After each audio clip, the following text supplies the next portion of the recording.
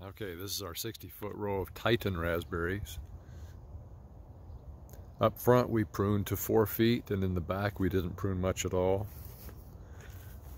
So what I've done here is I've picked some of these berries. They're pretty typical. On the front end they're larger than the back end because they were pruned. You can see they're loaded. There's just tons of berries in there. This is all new growth, and it's hard to see back in there because of all the new growth. But there's a ton of fruit. Everywhere you look, ton of fruit. A lot of this has already been picked for a week.